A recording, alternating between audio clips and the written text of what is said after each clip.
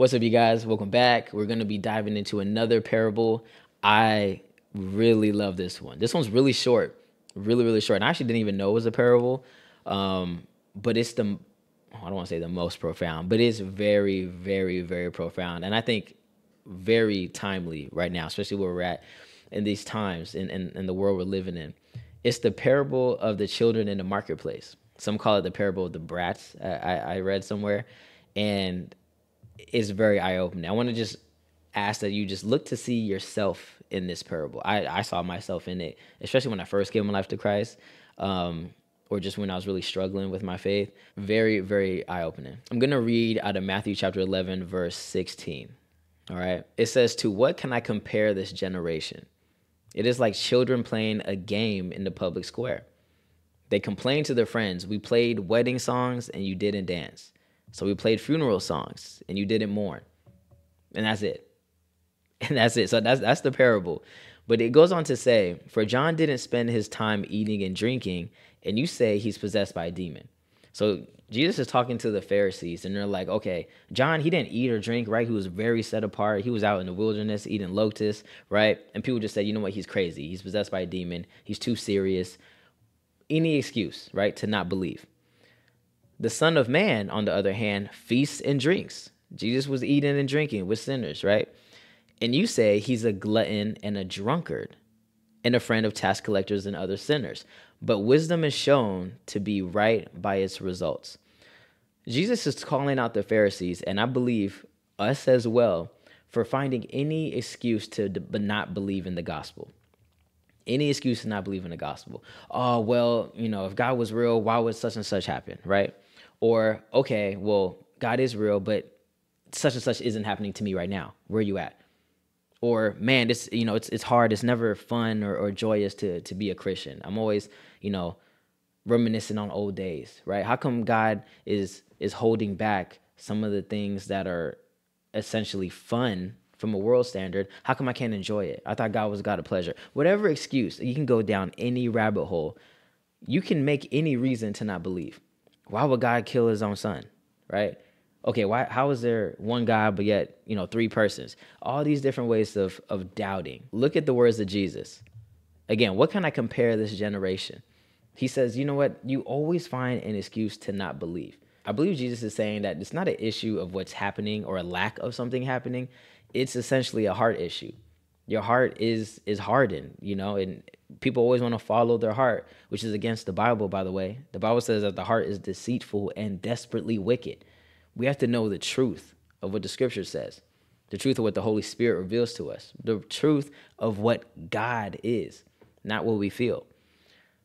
What can I compare this generation? I'm reminded of the story of Lazarus, right? The rich man parable. And I'm not going to read all of it because this might be a parable I might discuss deeper later on. But just a quick synopsis of what's going on here is you see that there's Lazarus and there's a rich man who both die. Lazarus goes to Abraham's bosom, which is a temporary, holding place. And the rich man actually just goes to hell, right? The chasm between Abraham's bosom and torment, essentially. And I'll dive into that later on. But at the very end, the rich man is crying out in torment to Abraham. He says, Abraham, look, if I'm stuck here, let me at least go back and tell my brothers so that way they can know that this place is real, right? So that they can never come back to this place. Abraham says, if they won't listen to Moses and the prophets, they won't be persuaded even if someone rises from the dead. Again, this kind of echoes this generation of finding any excuse to not believe. But this is actually crazy. Even if people rise from the dead, I believe Jesus is foretelling his resurrection. And the truth that some people will hear the gospel and still not believe it. We have an actual Savior that rose from the dead. I want us to pause and really digest that. A man rose from the dead. Jesus raised people from the dead. Jesus says we would be able to raise people from the dead. Why aren't we doing it? A man rose from the dead, proving that he has all authority in his hands. That is literally crazy to think someone rose from the dead. And I believe that's the biggest reason why all the apostles the 12 that Jesus raised up to spread the gospel, were willing to die for their faith because they saw something that's impossible happen.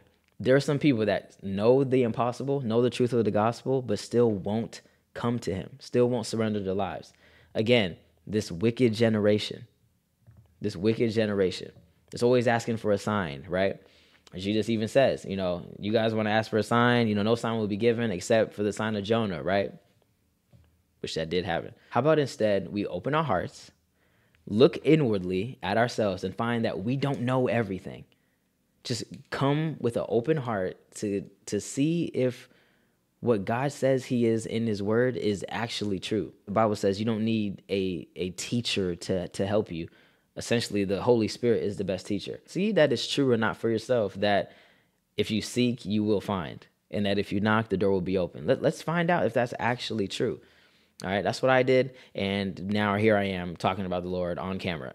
So it's again, it's not so much an issue of what has or has not been done. I believe it's a heart issue. In this parable, Matthew 11, it's also in Luke as well. You can read it there. But Jesus says, what can I compare this generation? Always finding excuses to not believe. That's the heart of the Pharisees. And these Pharisees were the religious people at the time. Who are the religious people in our time right now? I believe there's a lot of people in the church that are just so reluctant of experiencing the power of the Holy Spirit, right? Kind of like the Pharisees were. All this healing that Jesus was doing, they're finding any way to rebuke the healing that he was doing. It's crazy. Oh, you healing on the Sabbath? Any excuse. And I believe nothing's new under the sun. There's certain people that just don't want to take the power of the Holy Spirit for what it is. God is not in a box. He is amazing. He is amazing. And we get to behold his glory through his Holy Spirit of the power that he's equipping us to go and preach the gospel, to go and lay hands on the sick, to speak in tongues, all these crazy things that we just want to shut down because it's foreign. It's a little less controlling. I think the issue is control, right? The Pharisees wanted control. We are the religious people, and that's it. I want you guys to come to me and think I'm a holy man and don't go anywhere else. Instead of letting go and letting God move. That's what makes you stay.